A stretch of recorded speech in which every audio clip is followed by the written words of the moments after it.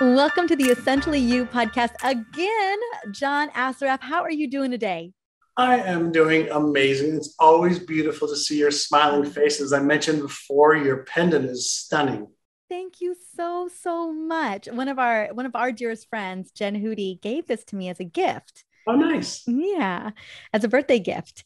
So this is your second time on, and the reason why I'm having you on again is that I cannot tell you how powerful of a conversation we had. It was actually during the pandemic where we were having this conversation about how we not only can we shift our mindset, but if we can focus on shifting our brain, we can change so much about how we operate in the world, whether it is the career we have, the relationships we're in, the income that we make, the passions that we have. It really opens the door to endless possibilities. Would you agree with that?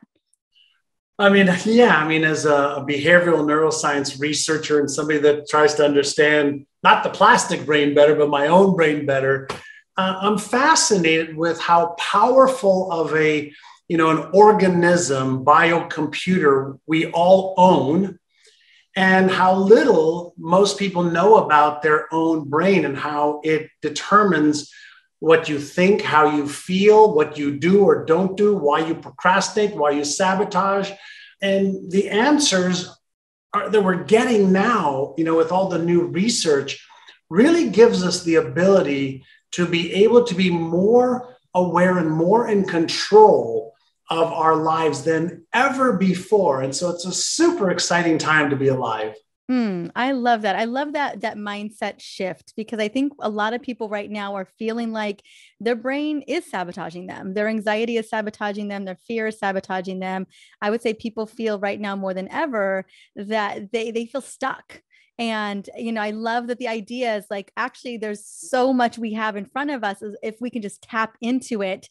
Can you speak into, how do we begin to shift people who are feeling, especially, we're coming out of the other side of this. I thought when we were having this conversation, I think it was back in May of 2020, we would be on the other side of it even by now, but we're still clearly in it. And I feel like people, every time I look around, I feel like people are just really in a funk.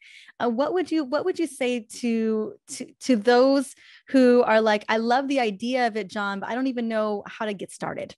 Sure. I want to go back just a little bit to point out a couple of things. So first and foremost, some people are in a funk and some people have been thriving through all of this. When we talk about anxiety holds people back, fear holds people back, stress holds people back. No, it doesn't. Anxiety is an effect of something. Stress is when demand exceeds your current capacity. Fear is an automatic trigger. So where I like to go is not to the effect. I like to go to what's causing the anxiety that's causing you to feel in ways that makes you move away from what you really want to achieve, or cause you to feel these emotions that you don't know how to handle and you try to eliminate them or suppress them. Which part of what's happening in your life is exceeding your current capacity to deal with it, right? So when demand, whether it's financial demand, whether it's relationship demand, children demand, being a father or a mother demand, being a sister or brother demand, your businesses or your careers asking more of you than you know how to handle, that's what triggers the stress response. So my question always is, what has to happen for the demand not to exceed your capacity so that the trigger, the circuit, doesn't get activated? Now we're dealing in a whole new domain, right, of higher cortical functioning, which is called thinking. And most people are living at the level of automatic reactions versus the level of awareness and the ability to respond. Those are two different neural circuits in our brain that you and I talked about, I believe, on the last show, right? When that sympathetic nervous system is activated and a whole bunch of electrical and chemical activity is happening, the emotion that we call it is stress. and we fight, flight, or freeze. Well, does the same stress or demand cause the same reaction in every single human being? No. No. Some people have the skill and the habits of dealing with certain things better than others. But these are skills that we can learn. And I like to go to the cause versus the effect. And we live in a world of effects, right? You look at your physique, we can tell a little bit about the cause. You look at your bank account, we can tell a little bit about the cause. You look at your relationship, we can tell a little bit about the cause. And so when we want to, have more, be more, experience more, the key for us is to work on the cause so that the effect takes care of itself. And by working on the cause, would that be, John, would that first step be becoming more aware, becoming the observer? Or would that be because I think sometimes we're all caught up in it and you're right. We're working from a reactive standpoint. We don't realize, we're not realizing that it's all coming at us all at once. It's amazing how unconscious we can be in these daily moments. Well, the latest research is showing us that 98% of our 6,200 thoughts a day, it's not 35,000. The latest research is about 6,200 thoughts a day. The emotions we have every day, the behaviors we have every day are all subconscious patterns that just get triggered, activated automatically without any thought on yours or my part. 98% of what we think, feel, and do is an automatic habitual pattern. So the question is, if there are results that I just don't want or don't like anymore, or I want to make them better, doesn't it make sense to focus on how do I change, the mindset, the emotional management side of it, and the skill set to match the result that I want? And I often have like my Rubik's Cube, here on my desk. And do we know how to solve the 2x2 Rubik's Cube? Yeah. Do we know how to solve the 3x3? Yeah. Do we know how to solve the 4x4? Yeah. And if we want to solve the super complex one, we know how to do it. Now, if you, me, or anybody else doesn't know the algorithm, we could be working really, really, really hard trying to solve it. But if we are committed to solving it, could we learn the algorithm? Mm-hmm. Absolutely. So there is a thought, an emotional and behavioral algorithm for almost every result that we want to achieve in health, wealth, relationships, career, business, finances, etc. Now, what most people don't do is stop what they're doing that's yielding the same results over and over again automatically and learn something new, behave in a different way, and develop the more empowering constructive pattern.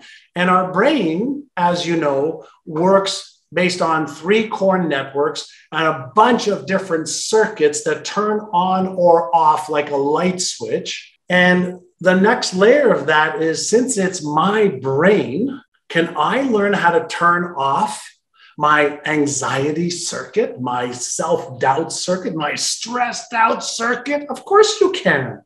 That's a skill. It's an awareness first, and it's a skill second, right? And no differently than, a firefighter, she learns how to walk into a burning building when everybody's running out. She has to manage her mindset. She has to manage her fear. She has to manage the skills, right? It doesn't just happen automatically. And so when we're entering the domain of achievement of life's goals and dreams, sure, there's obstacles, but the obstacles are not the problem. Most people focus on the obstacle versus focusing on what's causing the obstacle and what is the solution. Right. Absolutely. No, we're all stuck. I mean, even I started this conversation and because I know that people are in the obstacle and it's so hard for us to see past that.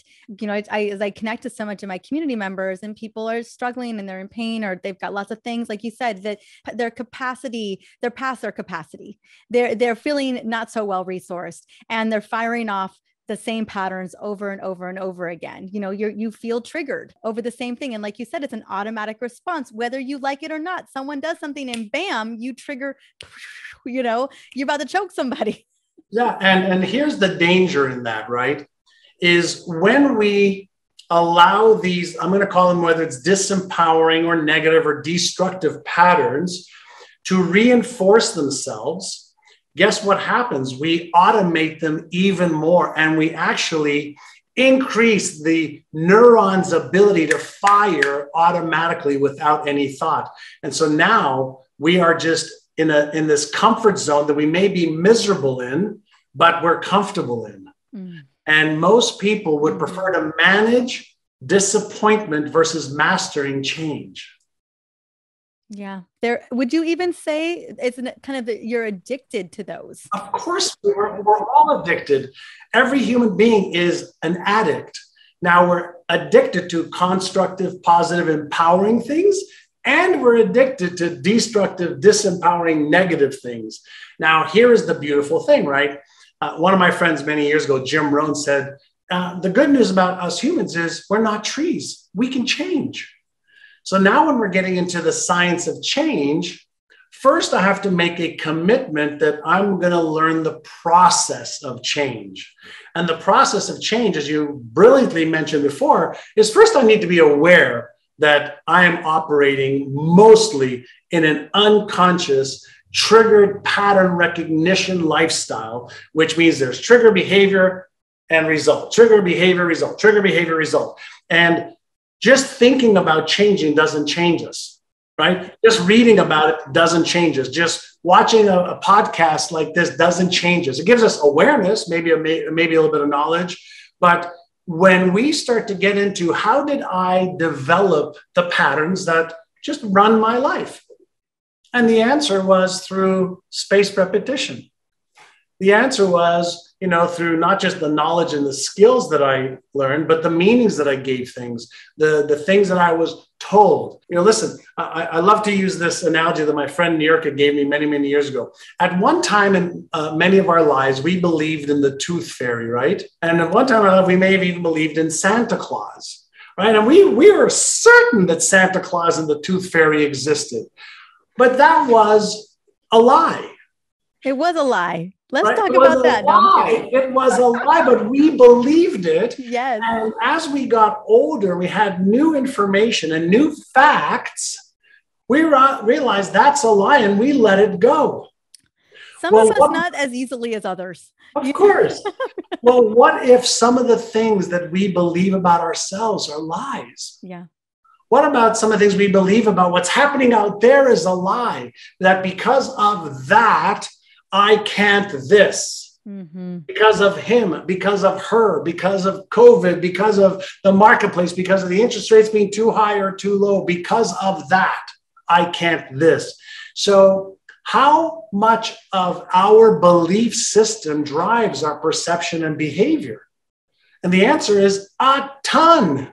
Right. And so if we have limiting beliefs that limit us, we're limited even though we have so much potential. And when we're dealing with, again, the human brain, right, you cannot create one if you had $100 billion to spend on creating one right now. It is so powerful, so complex. But here's what you can do. You can learn to be a better operator of the brain that you already own, and every single brain functionally works the same. Is it possible that mindset is what separates the best from the rest? Is it possible that we can upgrade our mindset skills? And I'm not just talking about having a positive mental attitude. There are plenty of people who have a positive mental attitude that are out of shape, out of integrity, out of a great relationship, are broke, aren't successful, but they have a positive mental attitude. So my question really is, what is really holding you back? And are you committed to learning how to let that go? And there's usually only 4 things that hold us back. And when we talk about the circuits in the brain, right? Circuits in the brain that turn on motivation or turn off motivation, turn on awareness or turn off awareness, activate the spiritual centers in our brain where we feel one with that which created us, turn on the fear circuit or stress circuit or anxiety circuit or panic circuit or doubt circuit. If those circuits are turning on because of certain things, could we, right, you, me, could we learn to recognize them? Part one. Could we learn, right, to reframe the things that are disempowering us? So recognize, reframe. Could we learn to release, to turn off, okay, the circuits that hold us back? And can we retrain our brain to turn on the circuits that will cause motivation and behavior towards what we want? That little process that I just went through is called the 4R process. Recognize, reframe, release, and retrain. That's a skill. Like brushing your teeth is a skill. Like playing tennis or checkers or knitting is a skill. So is that. And if it's true, and it is, that the smallest, shortest, easiest, fastest path from where you are to where you want to get to is in between your ears, by managing that properly, then every single person can recognize what's holding them back, release what's holding them back, create a plan for doing something different, and then reinforcing that new pattern so that the same trigger, the same thing doesn't hold them back. And listen, I've seen it in hundreds of thousands of my students. When they learn that they're not victims of their brain, that, I mean, they are if they don't know how to use it, because their brain just runs these automatic patterns. Like I said, some are positive, some are not. When they just start having this awareness of, I have this incredible biocomputer that I own, no mortgage on it, and I just need to learn how to use it better. With some small shifts, we can see, the little hinges that swing the big doors wide open. And so this is the fun part. This is why I love to talk with you and your audience is let's start with a state of awareness that I have the ability within me to overcome whatever is holding me back and to level up my success in any area of my life. It's what we're all looking for, right, John? It's what we're all looking for. And, with the capacity of what our brain, and we don't even still don't understand the full capacity of what our brain can do. But the fact that we can go and change the way that we think, the way that we can reprogram how we operate, knowing that, and yet still seeing millions upon millions of people still getting stuck in their stuff. John, is one of the reasons for that is one, people not knowing it, or it's the not practicing the 4 R's? Well, the 4 R's is one technique, right? But number one, not knowing. A lot of times, listen, like, we're in our lives, we're busy, we're fathers, we're mothers, we're husbands, we're wives, life is complex. I mean, there's a lot of stuff going on, and very few people, I find, take the time to stop. I mean, just stop and go, what's going on in my life? Am I on track? Am I off track? Am I doing the things that give my life the most purpose and meaning? Do I have the right thought patterns? Do I have the right skills? Do I know the right behaviors that what I should do? Do I have the right habits? Do I know how to let go of this and start that? That means it's like just taking time to stop and be and use our brain a little bit better. But what most people do is they get on this treadmill of life and they don't come off to reflect, to recalibrate, to reshape, rescript, right, their lives. And they just keep repeating year after year, decade after decade, patterns that are limiting them. And most people don't really know that there actually is an easier, better, faster way. I was just thinking about the busyness of things. Like right before this call, I was pumping for the baby. Then I ran in, saw the baby, gave the baby, he had raspberry stuff all over his face, puree, and gave him a little kiss. He tried to put his little hands all over my face and then ran in here. And then like you saw me take that deep breath and set an intention for this, that pause, because it was so easy for me to just run in and run into the meeting room. And I think, that's how people's lives are, without taking a moment to like ground in, what is my intention for this moment? What is my intention for this conversation? How do I want to show up for my audience? Just asking these types of questions, is it something as simple as that kind of stopping in that moment? It's a great start. Yeah. I wrote a best-selling book that you're aware of called Innercises. Innercises are mental and emotional techniques that strengthen our mind and our mindset and emotional control. And there's 2 Innercises I always teach is my foundational Innercises. There's 9 of them, but there's 2. One is called Take 6, Calm the Circuits. And what we know is if you just maybe once per hour, just once an hour for 3 minutes, you stopped anytime in the hour and you took 6 deep breaths as slowly as you could into your nose, just 6 deep breaths, just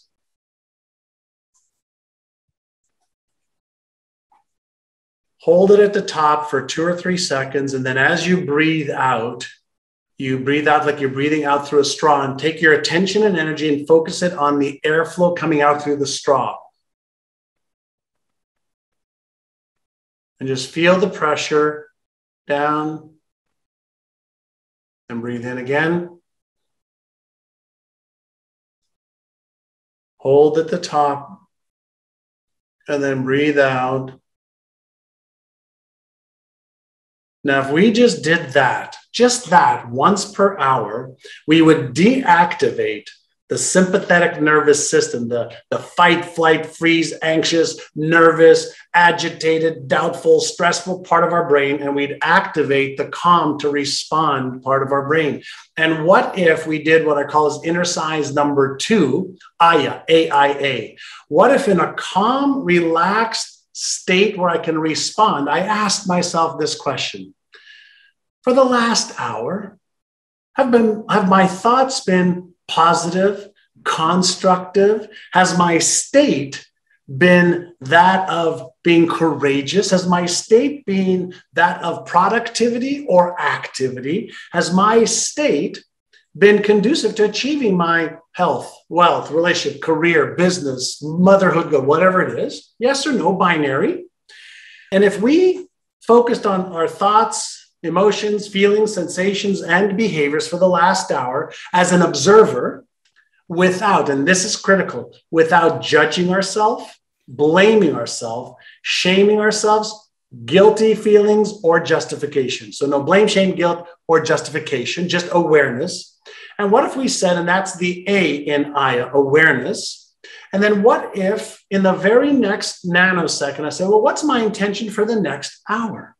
My intention is to be focused. My intention is to be happy. My intention is to be productive. My intention is to get this done. So great. Now I have an intention. Now I've redirected my focus. Right? So I let go of whatever I needed to. I was aware of a pattern. And then I redirected my focus and I said, okay, great. To get the next hour started, what's one action step? Not 10, 1. I want to reduce it to the ridiculous. So I reduce the resistance to my behavior. So now those 2 Innercises strengthen my awareness, strengthen my intention, strengthen my direction and my self-confidence and certainty to direct my behavior. Now, if I did that 10 times a day, and if I did that 7 days a week, what do you think my brain would be doing? My brain would say, you're investing some energy doing this awareness thing and this intention thing and this behavior thing that you're directing to high productivity behaviors. Since my brain likes to automate things that I do on a regular basis, and it doesn't care if it's constructive or destructive, whether it's good for you or bad for you. It just says, you're doing this. I'm going to create a repetitive, habitual pattern. Do you think maybe you would start to be more aware every hour? Do you think maybe you would start to set the right intentions every hour? Do you think maybe you'd start to take the right actions every hour? And do you think those positive, constructive, empowering patterns would build upon themselves and create more positive, empowering, constructive patterns? Not only is the answer an big, huge yes, but our brain is paying attention to the patterns that we reinforce. And any pattern we reinforce, our brain automates. So if you're earning $20,000 a year or $20,000 a month or $20,000 an hour, your brain automates the thoughts, emotions, and behaviors to make that your reality. So there's very little thought that has to go into it. So if you want a different result, whether it's financial, relationship, physique, whatever, if we interrupt a pattern long enough, and we create and reinforce a new pattern long enough, which is between 66 days and 365 days, now who's in control? Now who's being deliberate? Now who is consciously evolving themselves? Absolutely. And then, you've changed your trajectory. I mean, not only by changing your brain. You got it. And this is why we can change our brain to change our lives. Now, in order to do that, it's really nice to be able to say, oh, wow, that sounds great. High five. Wow, I really like that. Yeah, right. Which is what a lot of people do. But that doesn't change anything other than your awareness. Oh, I've heard of this before. Wow. And so how do we reduce it to the ridiculously small to do it? So first we have to make a decision. Yes. Do I want to be more in control of my life? Do I want to be healthier, happier, wealthier? Yes, I do. The next question I ask every one of my students, are you interested in that or are you committed? Yeah, it's a decision. Right. So if I'm interested, I'm going to do what's easy and convenient. If I'm committed, I'm going to do whatever it takes. So if you're interested, don't even start because you'll disappoint yourself. And then you will set up a neural pattern of disappointment avoidance. And if you want to really achieve a different result in your life, make a decision to be committed to going through the change process long enough for the new you, the new thought, emotional, behavioral pattern called you, then builds itself and you. I know people are like, well, what's the magic number? Yeah, all of my students commit to 100 days. 100 days. The University of London came up with some research that said it takes between 66 days to 365 days to interrupt an old pattern, whether it's an addiction, whether it's a fear pattern, a self-image, I don't feel good enough, smart enough, worthy enough, limiting beliefs, a little bit less, but to interrupt an old habitual pattern that we've had for years, 66 to 365 days. And so my question for people is, would you invest a little bit of time each day for 100 days to build a pattern that you can use and reinforce for the rest of your life to create the masterpiece that you actually dream about in your life? Stop worrying, stop being stressed, and stop having, being anxious. Stop having fears and feel like you're not good enough, smart enough, or worthy enough. Would you invest 100 days?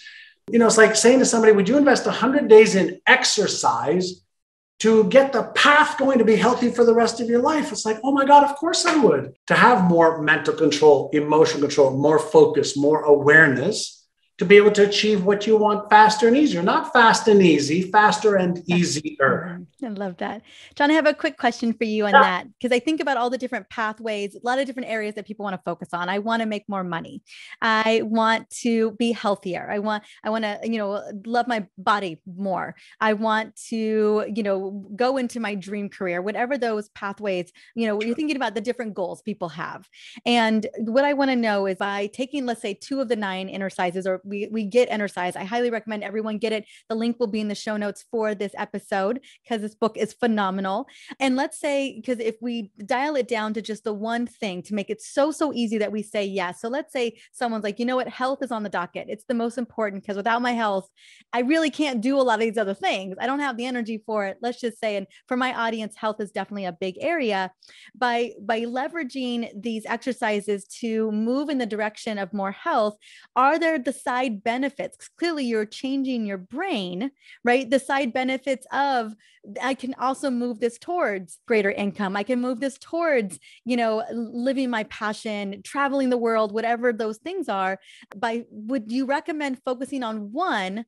If there was a goal attached to the working of the Innercises that we're doing, then moving forward onto the side benefits of the other things. Does that make sense? Yeah. Once you learn the process, right? I've used, the process, and my personal high level process is your mindset plus your skill set and your action set plus your environment equals predictable transformations and results. So my question is, well, what would I have to do to have the right mindset to achieve my health goals? What skill set would I need to augment in order to achieve my health goals? What actions would I need to take daily, weekly, monthly to achieve my health goals? What environment would I need to be in to make the goals that I want to achieve easier? Right. And so, each one of those has got a few other layers to that. Right. But mindset, skill set, action set, environment, those are the four things that if I focused on that every single day, I've used the methodologies that I've used for 40 years for my health, for my relationship, for my career, for my business, for my income. Once you understand the process of how your brain works, the beautiful thing about our brain is that it can processes 400 billion bits of information per second. So you can't really overload the brain. You can overload the conscious, working memory part of the brain, but you're not going to overload the overall capacity of the brain.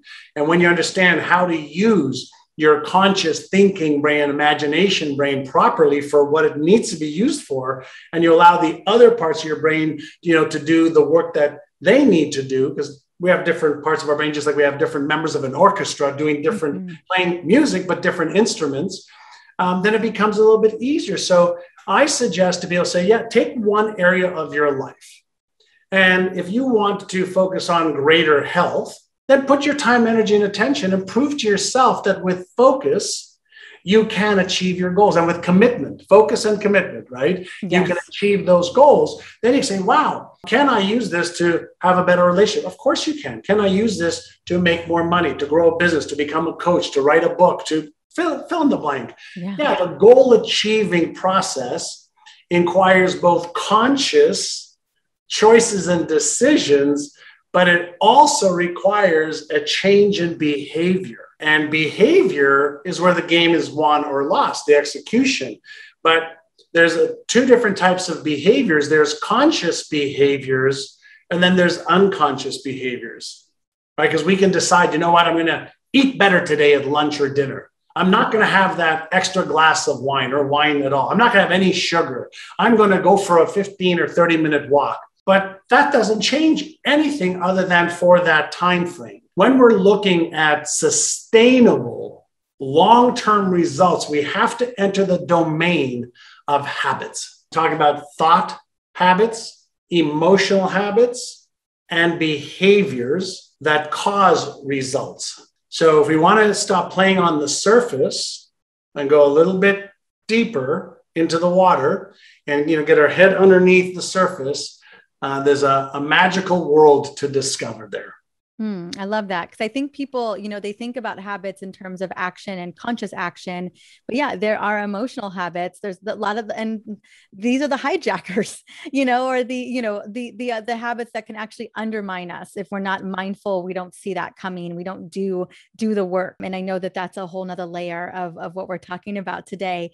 And so I wanted to just ask, if we start to be mindful about the decisions that we're making, the patterns that we're falling on, and reprogramming those, how, and what direction can that take us? And one of the reasons why I asked you onto the show, one, because I know so many people are at that tipping point of where they're just like, I've got to make changes with this brain of mine. I know that there's capacity for this. I've read the books. I've listened to a podcast episode, but I just need to know where to start. And then most importantly, you have events that you do every single year. One of them that I've absolutely loved is the Brainathon. And that's coming up. And I know every year there's a theme. And although this podcast particularly is focused on health, the big part of this particular theme this year is income and basically how we create prosperity for ourselves. Yeah, so I agree. Like when I look at health, like I have my goals. I have spiritual health, emotional health, mental health, physical health, financial health, right? So if we looked at our finances, how much we earn, how much wealth we have, how much debt we have, our assets, that'll tell a story, right? And we know that, on planet Earth, we need a certain amount of money. That money is a tool that can give us some freedoms, choice freedom, emotional freedom, hopefully some, freedoms to help others. And the more we can earn, the more we can do. Really financial health around earning, managing, investing, protecting, getting out of debt so that people can have more peace of mind and to be able to contribute and have more impact. And especially after a year and a half that we've had, our clients and followers have been begging us, for more stuff about how do I get ahead so I can retire, the way I want to without the stress of maybe not having enough and having more than enough for myself, but for others too. 100%. I think we're all there. And I think I want to just take a moment and point out that absolutely, so many of the amazing women are listening here are incredible heart-centered women. And I think about when we have money in the hands of people that are heart-centered, that are service-driven, how much we can do in the world. That's how we create the biggest impact. But I know that so first we got to get through the mindset shifts. We got to get through getting ourselves to a place where we feel great. And then, then we get to start creating that impact as well. And so I love how we can retrain our brain to really create the mental health, the emotional well-being, the physical well-being, whatever passions that you have, the financial well-being, we get to have that. And that you have an event that's specifically geared towards utilizing the tools that you use and you educate on every single day to really focus in on the financial health, the financial well-being. Now, how do we get set up? How do we get to participate? So number one, it's a free event that I do with other brain and success experts. So this year, I'll give you a link to give everybody in the notes down below somewhere. This year, the theme is change your brain, change your income, and really change your wealth so that you have more peace of mind and more choice freedom. And with me will be Dr. Lisa Feldman Barrett, who is the professor extraordinaire at Northeastern University, she's a neuroscientist and neuropsychologist and serves on Harvard Medical as well. And she'll be talking about how to use your brain to achieve your dream life. I've got Dr. John DeMartini on with me this year. I've got Jack Canfield, who many people know as the founder of Chicken Soup for the Soul. And he's been around for over 50 years teaching, the success principles and the mindset principles. This year, Lisa Nichols will be joining me. And she was on in the movie The Secret with me as well. She's a rock star, really changing her mindset, changing her brain to achieve the levels of success that she's had. Mariza Peer is going to be on this year, and she's just a powerhouse of understanding, the subconscious mind and hypnotherapy and autosuggestion. She's worked with athletes, actors, royalty as well in the hypnotherapy space. And I'll be doing a session as well. And we're going to be sharing this stuff for free on, how do you really let go of the obstacles that are holding you back? How do you change your brain so you can have more, personal impact? And how do you earn more income? And how do you get out of debt? And how do you live more of the lifestyle you want to live? And so we'll give you the link. It's the 9th annual Brainathon. We do this, we have this one big launch each year, and we're inviting all of your followers and people who are watching and listening to us. And we'll give them the link and let them show up. And we do it for a whole day. So the people come for 2 or 3 or 4 hours. We have so many people that just stay the whole day because this is like their 9th one they're going to be on this year. It's so powerful. And we don't charge, we probably could charge $1,000 for the day if we wanted to, but we do this as part of how we share the research with the world and how we help people. I love it. And I love that this feels like, for so many of us, that first step. And I think that's what it is, we have this vision. We know that there's capacity for it, but we just don't know how to begin. And that's what I so appreciate about you, John, is that you have given us so many tools, in the books and the programs and what you created about taking that first step. Because I think that's the hardest one to take, because sometimes we don't know what to do. So I'm so excited about this. I'm going to be attending. I'm super stoked. I'm going to have the link in the show notes as well. And I just want to say thank you so much for coming in. Thank you so much for asking the questions. If you guys are watching this on YouTube, my head's just nodding. I'm just like, yeah. Because that's the thing. We all live in this want for that transformation. And it's just a matter of taking that first step. And that's what you do. That's what you do so well. Thank you. So great to be with you.